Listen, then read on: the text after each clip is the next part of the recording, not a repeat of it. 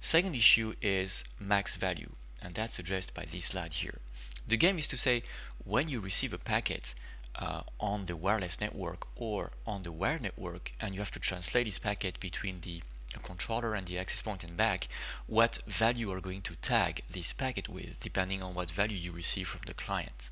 First of all, when you design your SSID, you know that you're associating an SSID with a QoS value. So if I take this SSID here and I go to the QoS tab, you see that I am mapping this SSID to certain QoS level, which is the max QoS level expected on this SSID. So if I choose silver, and if I go to QoS profiles for silver, I'm going to see that silver is QoS value of 3 right here.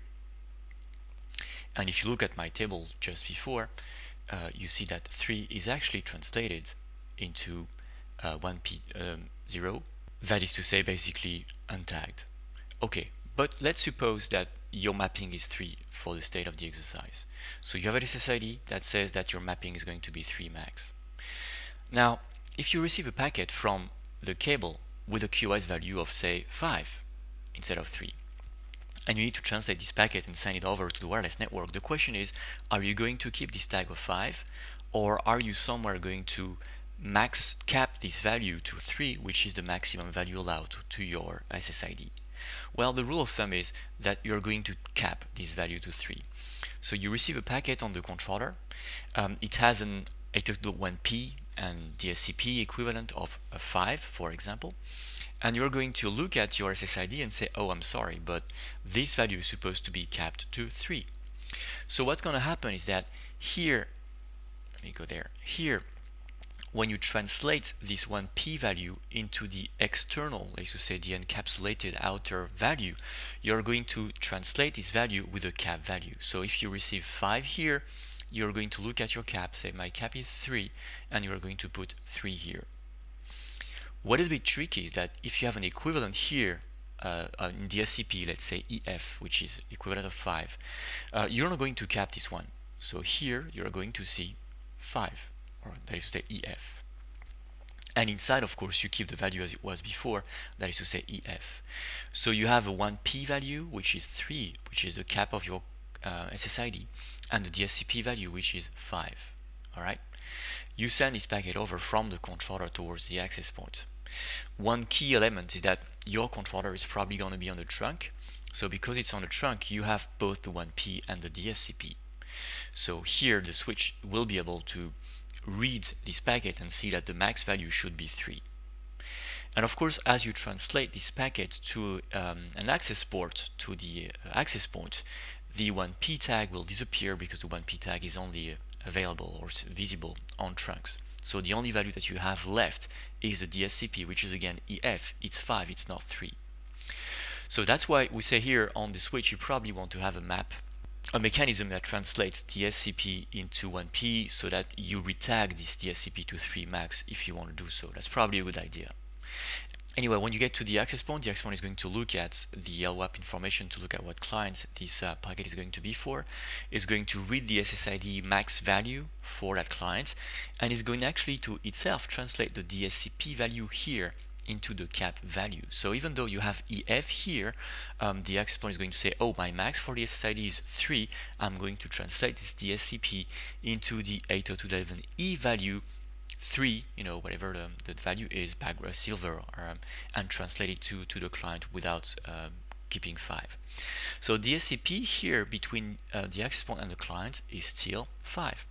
But although you had 5 here, the access point itself is going to cap itself. So you're going to translate this 5 value into 11EQ3, which is the max of your SSID. So basically this DSCP is going to be a problem on the access ports between the switch and the access points, or anywhere where you're going to read the DSCP value instead of the 1P value, especially if you're routing between your controller and the access point.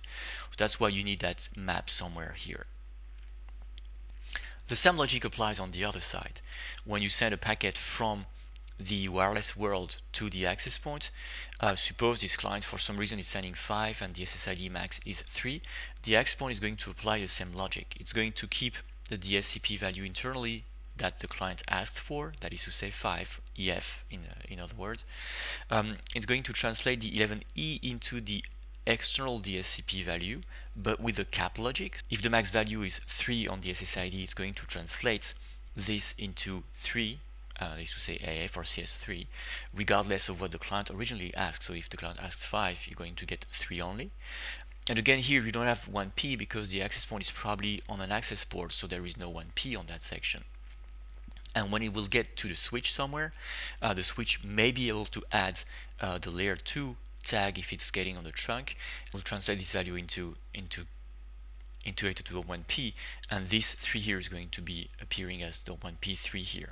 And you're going to go to the controller, where the controller is going to remove the outer header, read the original DSCP, and it's going to apply the same logic out. It's going to say, first of all, I'm going to keep the DSCP value that the client asks for. So here in this section, in my example, you have EF, that is to say 5, equivalent of 5.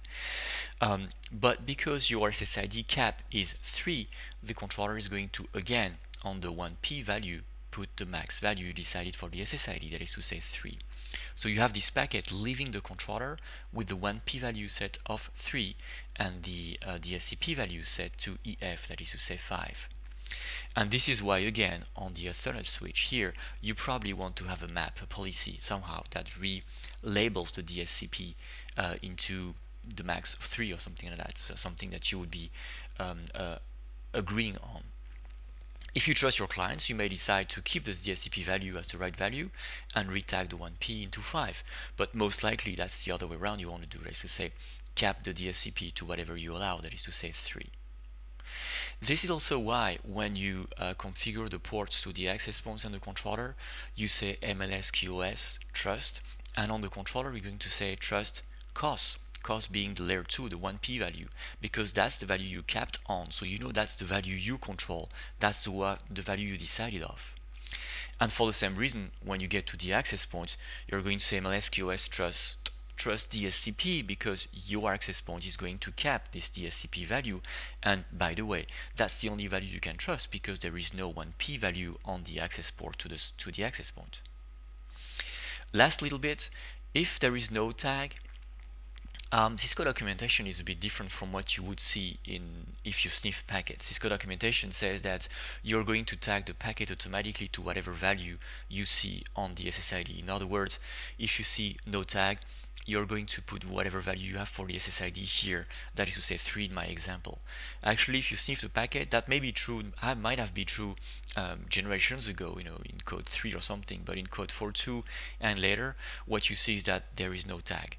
So if your packet is received untagged, there is no tag on the packet between the controller and the access point, so it's basically best effort. And when you get to the access point, the packet is put in the DCF queue and is sent in the DCF logic. Okay, that's it. So in summary, 2 things you want to remember. First, this mapping 6 is default for voice in the IEEE logic for the 1P and 802.11e protocols. This translates automatically to 5 on Cisco controllers, between Cisco controllers and access points. It does not translate automatically on the autonomous access point, so you want to do this translation manually. On the controller, even though you see 6 for the 1P mapping, you're actually going to get 5, so you don't need to do anything. Second thing, you're in control, so whenever you decide of an SSID max QoS value, this max value is going to be applied between the access point and the controller. The controller is going to tag the 1P value and keep the DSCP between the controller and the access point, and the access point is going to tag the DSCP value on the other way back, and this is going to be capped again to whatever value you decided for the SSID. For that reason, you're going to trust QoS 802.1p on the controller port, and for the same reason you're going to trust DSCP on the access point port. In the next video, we're going to look at how you configure the Ethernet switch for this QoS, how you do this mapping, and how you prioritize voice when you want to send those packets between access points and controllers on the switch and on the routers.